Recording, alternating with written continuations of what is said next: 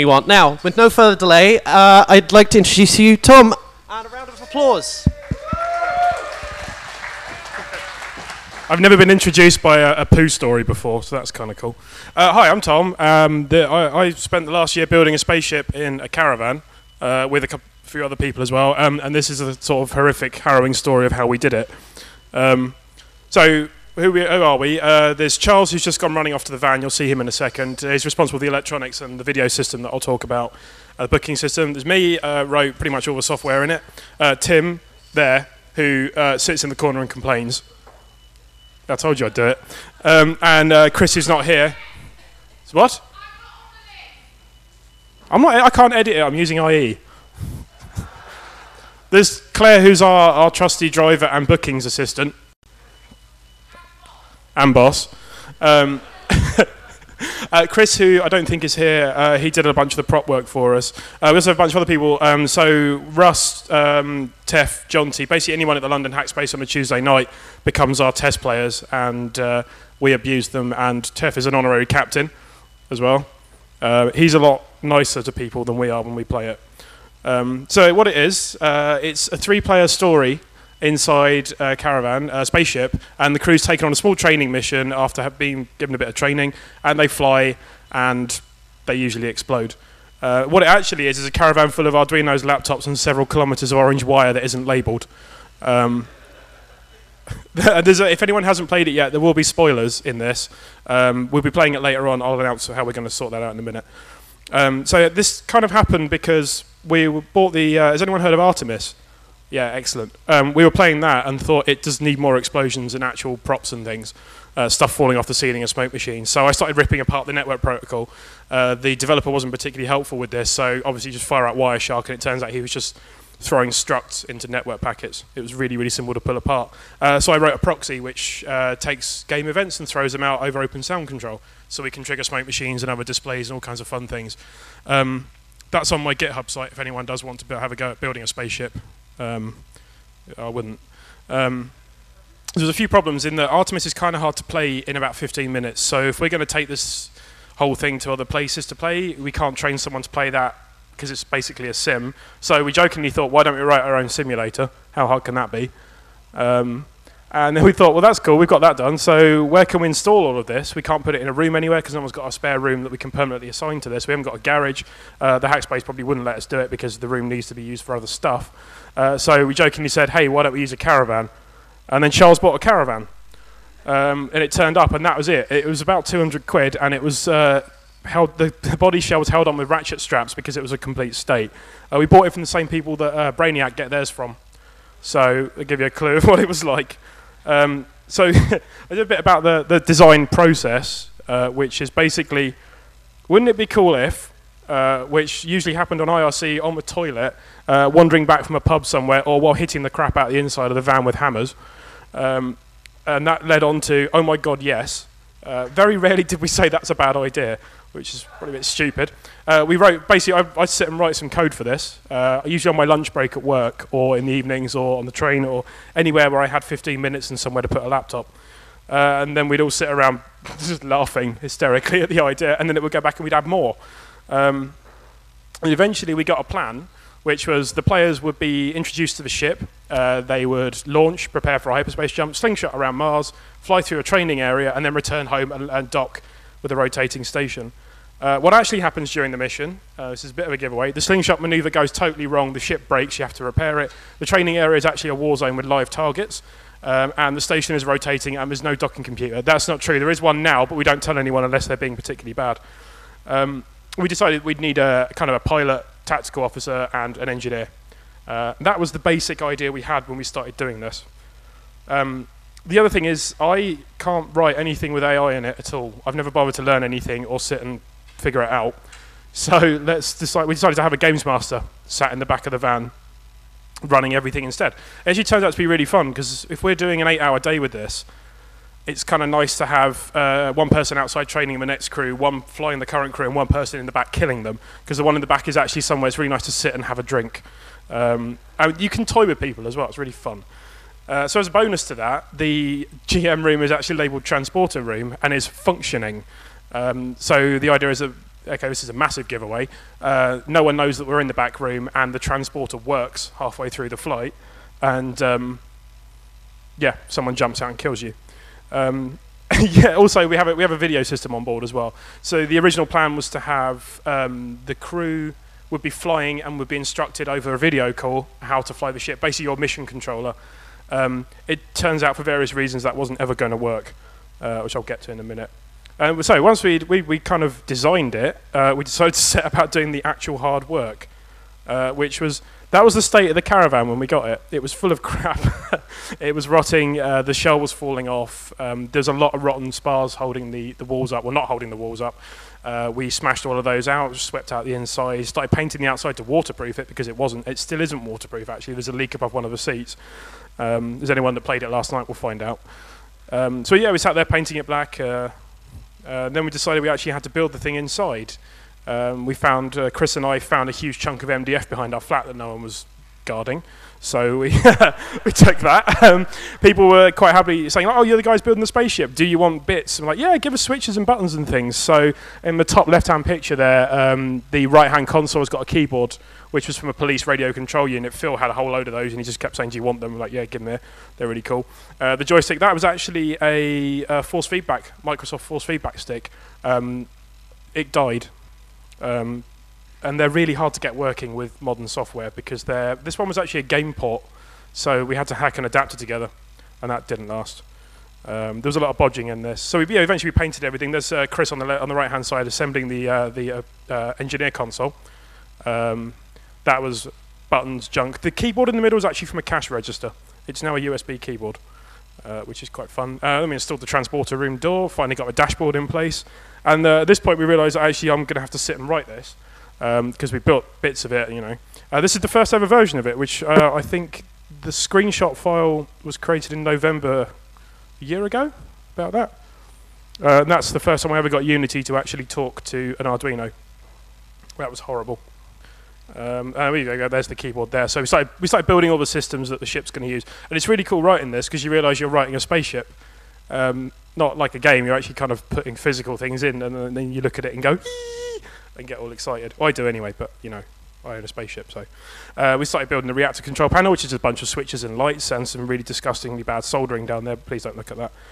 And this is the first time the game ever ran in one with all the machines, all the clients connected. That was on my desk at work during my lunch break, and all my co-workers were wondering what the hell I was doing. I'm writing a spaceship. Go away. It basically worked at that point. So we kind of decided we needed a deadline, as you do, and we thought, well, no, Maker Fair's coming up, the one in Newcastle, so let's apply for that, which we did. And they said, yeah, cool. We panicked a bit because we basically hadn't got any of it working. And the night before Maker Faire, we were sat in the car park basically building pretty much all of it. So we got the dashboard installed, the engineer console just about fit. We had to slice a whole load off the top to get it in because the measurements were wrong. We attached the door, installed the hardware. We did actually totally forget to take the network cables with us. So we had a 6-hour drive to Newcastle with a rotting caravan behind us. We weren't sure if it was going to be safe or not. We get there and we got no network cabling. We had no seat for anyone to sit on. So we kind of, yeah, it went a bit wrong. We spent most of Saturday morning shouting at each other, trying to get it working, and we had to send out, like Jonty and Russ ran out to get us network cables from Maplin at quite a big expense. We finally got it all in, and it sort of worked. That's it working. That's the first ever time it ran in the caravan with all the hardware in place. Well, that's probably not the first one, actually, because there's no one swearing and pulling their hair out there. We had a great testing. The Maker Faire was the test for this. We kept getting crews in. So the first crew that came in, it was like a family, like 2 kids and some parents. And they said, can we have a go? And we're like, okay, we've got to sit level with you here. You are literally the first people ever to actually play this in here. So things are going to go wrong. And they were like, oh, yeah, it doesn't matter. You know, it's home built. That's fair enough. So we'd start the game up. Something would either non-catastrophically or catastrophically go wrong. And we'd have to spend 15 minutes with me repairing it or someone fixing it. And then we go outside and say, who wants to have another go? And it was a really weird testing thing. It's not like throwing software in front of someone and saying, you know, does it work? There was 3 people sat there going like, this is a spaceship. We're like, yeah, but you know, what didn't work? What do you think was really difficult? What did you think was bad? I don't care, it was a spaceship. We're like, Thanks for your enthusiasm, but can we get some more feedback on that, please? And as a kind of a safety thing, we decided to have a captain sat in the cabin with the players, so that when things did go wrong, you could dive over the dashboard and pull a cable out, or plug a cable in, or kind of gloss over it with storyline. And that ended up working so well, we've kept doing it. We brought it back from Maker Faire. This is the point where we decided to add more things and tidy up what we had and start trawling this out to other places. This is the phase we call where did all that time go, because it kind of, that was just ages ago. So we had a huge list of problems from Maker Faire. When we finally got useful things out of people, things like the engineer wasn't actually fun at that point. The keys were too small to read, you couldn't actually tap them. It was kind of a grid of very tiny writing. And it was really difficult to read them in the light, so we ended up buying some USB lights. That didn't really work either. So we thought, oh, screw that, let's scrap it, let's do something else. The targeting system was and continues to be very difficult to use. I'm working on trying to make that not rubbish at the moment. Pilot radar is confusing, but the problem is that I know how to read the radar because I wrote it. And also anyone that's played Elite is generally okay with it because it's an entire rip-off of the Elite radar system. A lot of this is ripped off from everything that I like about space games, so that's cool.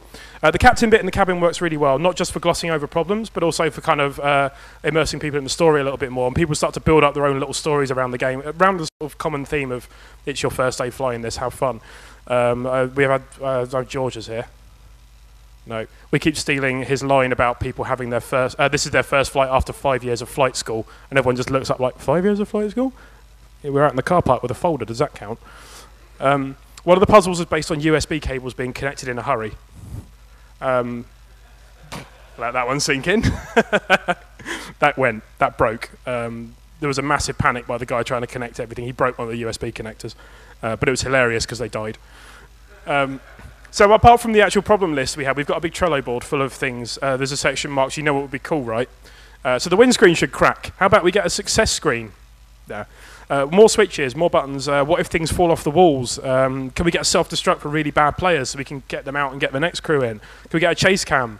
Can we record players with cameras? Can we have a button that you should never push? We're like, yeah, of course we can. So we got a chase cam with a projector. That works quite nicely, actually, and it's really fun for people outside because they can watch their friends fail. So the top right there, we added more switches to the engineer console because if you're running a nuclear reactor, you should sit in front of it and go, and be really scared because it's a nuclear reactor. And obviously we added a button that you should never ever push. And people do, it's lovely. Self-destruct we added for fun, that was quite nice. We decided to add Christmas tree lights because all spaceships have Christmas tree lights. They don't know they're Christmas tree lights, but and for a laugh, we tend to run games on Tuesday nights in the Hackspace where you have a timer running on the dashboard and it's a totally scripted thing. There's no one in the back trying to kill you. And basically, how quickly can you get to the end of the game? And 4 minutes 26 is the current record. If two people want to... Huh? No, 4:26. This is the only documented one. Anyway, it doesn't matter. I was flying, so... we'll try and beat that later. We'll get some beers first.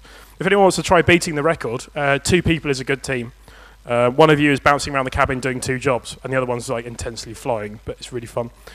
We decided to have more physical puzzles because people really enjoy getting up and doing things. They get confused. I'll talk about that in a little bit. So we added a Jane's manual, which Tef sat and corrected a hell of a lot for me in one Saturday morning. We had emergency repair kit, which is actually, and these cables here need to be reconnected in a certain order for the ship to continue working. And if you unplug them, it stops the ship working, which is really funny. And this is all kind of related to the same thing. So there's a manual which tells you to use the repair kit to use to plug things in certain places. So we started off quite basically with this. It was quite a simple game to start with. And then it's evolved. So this is basically what it used to look like. Switch connecting a bunch of machines, a couple of screens, smoke machine, a couple of puzzles around the cabin, projector. And then we're like, yeah, this is what it looks like now. So comms machine has a long webcam, long USB connection to the back room. So people keep saying, how are you streaming video so quickly over this network? And we're like, we're not. It's just a very long USB cable and a camera. We've added wireless to the caravan. That's actually really useful. We've got a couple of tablets, Android tablets, which now control the entire game. They're quite nice because you can bring them into the cabin with you and start playing with only one person in the ship. We have some fans that now turn on and off depending on how much power is in internal systems. Exploding flap, that always makes me chuckle. Um, that's a flap on the wall that pops open and drops things on you. We've got a strobe light, which is now broken. Seatbelt signs, cabin lighting. We just went a bit crazy and started adding all kinds of stuff. And on the bottom right, you actually see a thing that says video server with 5 cameras attached. So hang on 1 second. Charles, you there? Can you turn the cameras on? Yeah, good to go. So it's on. Hello, Matt. Do you read me? Yeah, we got that. Hello? You're on, yeah, I can read you. Yeah. You there? Yes, we're here. Hello. Excellent. Hello, Matt. Hello. Yeah, take to the cameras or something. Yeah. So, shall I take you through the camera systems that we have in here? Cool. Well, I'm currently in geosynchronous orbit above you, and yeah, we're let's see, where should we start? We got a lovely grant from Floss UK, who provided us with a set of 5 720p cameras that are hidden around this ship. We've got ones hidden so you can see the main view screen, the captain, which is normally standing here directing everybody and telling them to get out of the way and actually press the buttons that the screens are telling them to. Pilot position, hiding down here, and we've also got the tactical officer over here as well, and the hardest job of them all, if you're going to play tonight, is over here at engineering. And yes, it's all running off of the lovely software written by Copenhagen Suborbitals, called Snowmix, if you want to use it. It's really handy stuff. It lets you do any kind of video editing. You can switch between cameras, do overlays like you should have on the screen at the moment. Hello, you're still there? Cool, so yeah, and that's all running off of a Dell server, which we traded for a box of cupcakes, as much of this spaceship happens to be like that. And that's all controlled by, don't know if you can see that, one of our many tablets that hides in the back, and then we can change which camera you're viewing, and what's going on in the ship. It makes us extra evil, because when we can see your reactions, and we know that throwing a missile at you is going to make you panic, we can switch to the right screen and get your reaction on camera, which is a bit fun. Yes. I think that's cool. Well, I'll leave you and get back to the asteroid so that we can do some training tonight. Good luck. Bye, EMF Cam.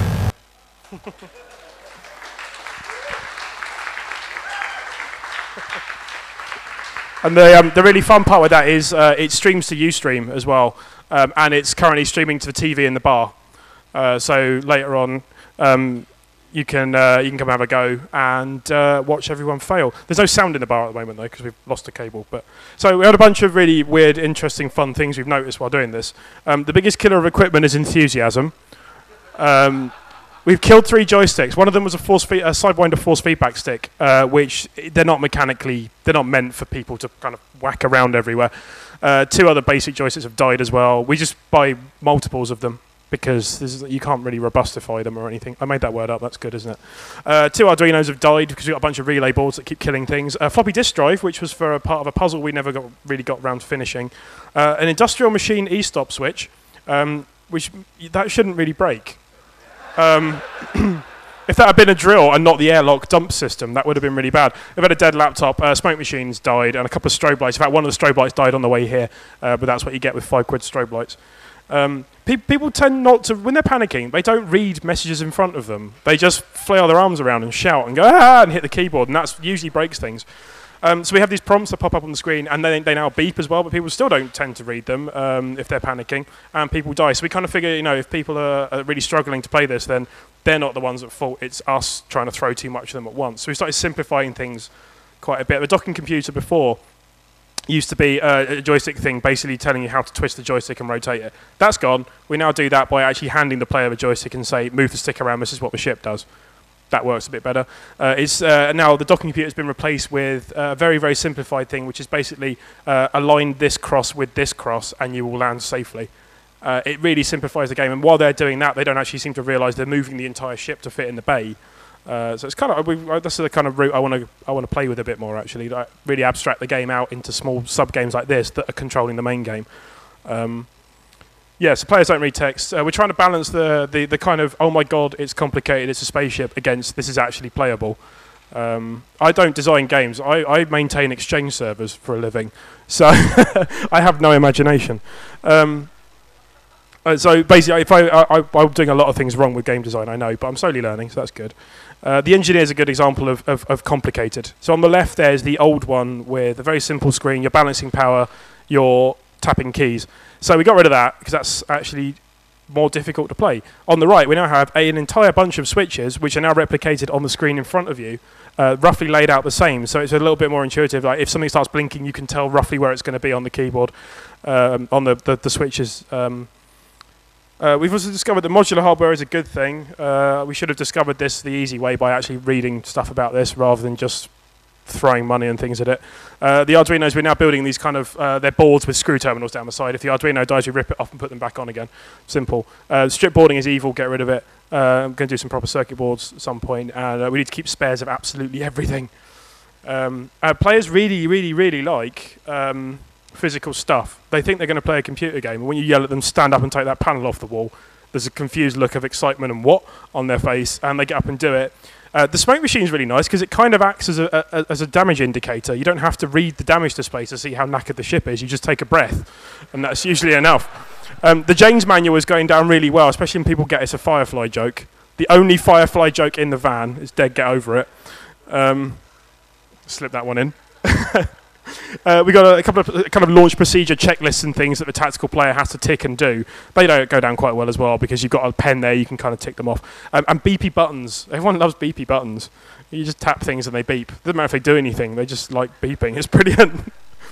So if anyone wants to come and fly, we're here for the weekend up by the bar. We're also based at the London Hackspace. We tend to run the game on Tuesday nights. Time depends on whether the pub's open or not, and they're doing burgers.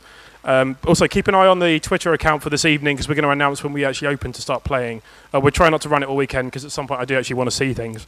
But also, we're streaming games on the Ustream channel and in the bar as well. That's it. That's that. Oh, that's a really dark screenshot of someone flying out of the bay, the old bay. Actually, that's been changed. Yes.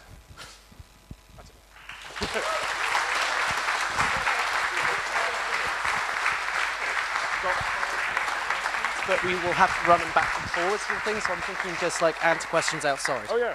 We've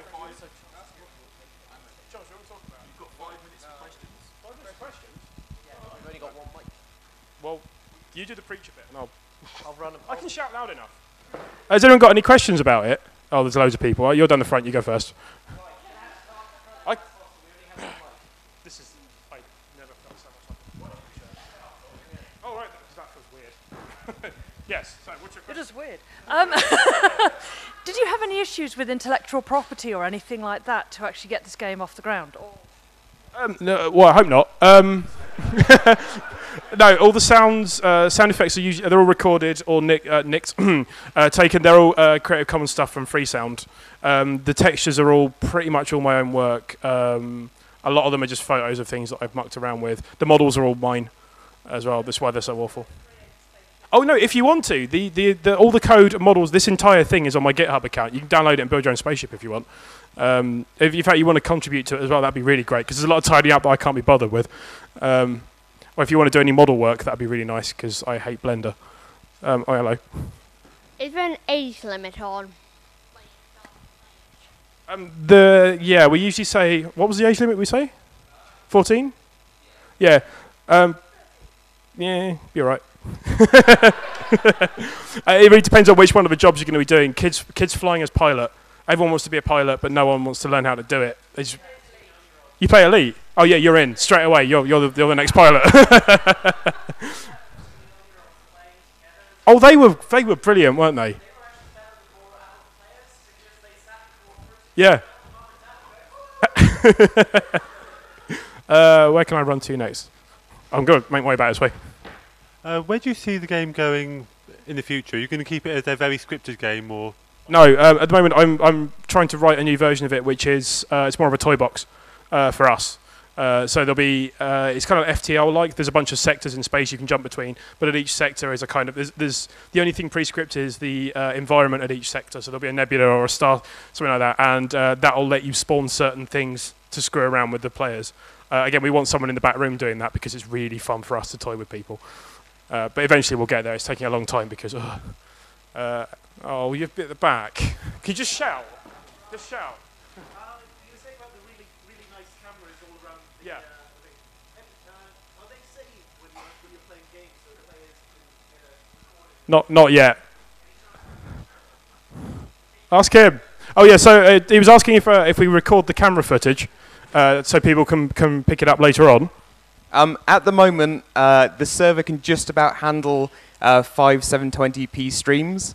It's hitting right at the CPU level, so much so that I have to start them at 5-second intervals, because if all the keyframes hit at once, it falls over and dies. So it doesn't have enough to actually save yet. But yeah, we're hoping, we currently stream to Ustream, but I'm going to try and get it to stream to YouTube so it does the automatic saving and stuff. Yeah. That's it, okay. Thank you, everyone.